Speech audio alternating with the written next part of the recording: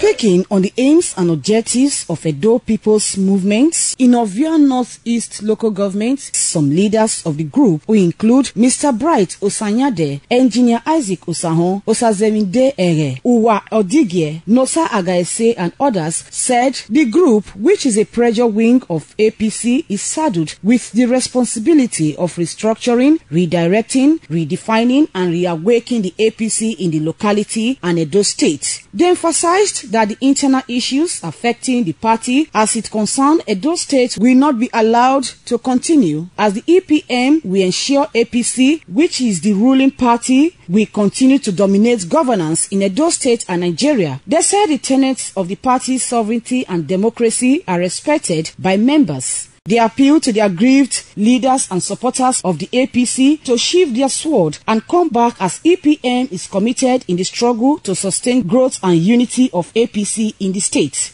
We realize that it takes effort to achieve success, and it takes a greater effort to sustain success. We've seen that the way the APC is going, every local government, we decided to have a forum whereby we consider EPM, and EPM will be extended to various local government to ensuring that we all work hard together so that we can come out in the next election in a flying color. To sustain our own position in the state, we need to do what is right at every time so that we can continue to be in government.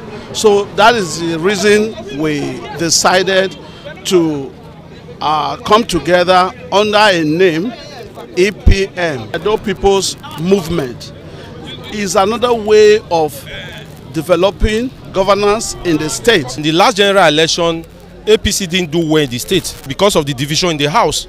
So we felt that there is no need for that division. We need to have a movement that will serve as kind of umbrella that will bring everybody together. And today is the turn of Ovia North East, where that movement, the EPM, will be inaugurated, so that we have a common front to push, so that in the next election, we will continue to achieve success in APC. The leaders of Edo People's Movement in Ovia North East local government described the rumor making the round that some leaders are in the habit of demanding money from political office holders as untrue and an act fabricated to drag names of leaders in the mud. Patience Osaogiwa reporting.